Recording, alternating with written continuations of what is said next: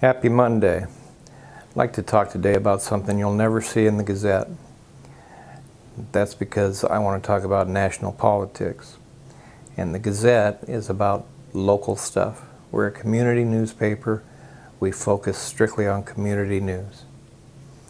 All right, I admit it. I sometimes stray afar when it comes to my column, but most of the time we focus strictly on community news.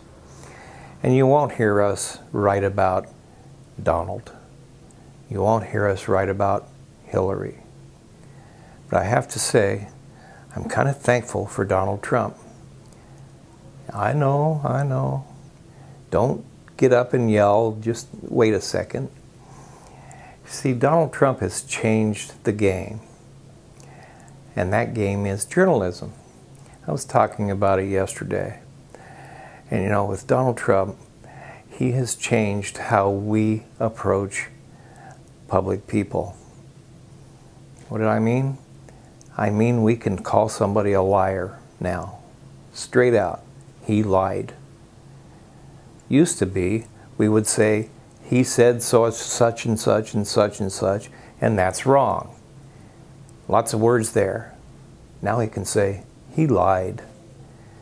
Because that's what Donald Trump does. He lies. Actually, what they do is they nuance what their facts are. They leave things out, stuff like that. Mr. Trump, on the other hand, just flat out lies. Doesn't seem to matter a whole lot what we're talking about either.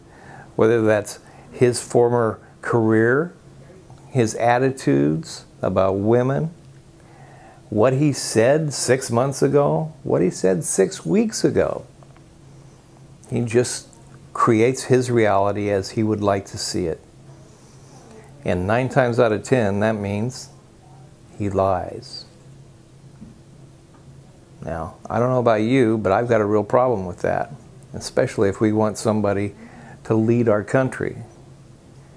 Just picture this. Imagine that I am, oh, let's not say Putin, let's say somebody else, anybody else, is going to come and talk to the President of the United States and wants to cut a deal. And he looks at Donald Trump and he says, I don't know if I can do any business with this guy. He lies. He makes up his own reality. That's a problem for me. I know there's somebody out there who votes for Donald Trump. As hard as I can, I can't hardly stand that, but it's true. And as I said, I can understand how people think, well, other politicians lie too. But this guy has made it into an art.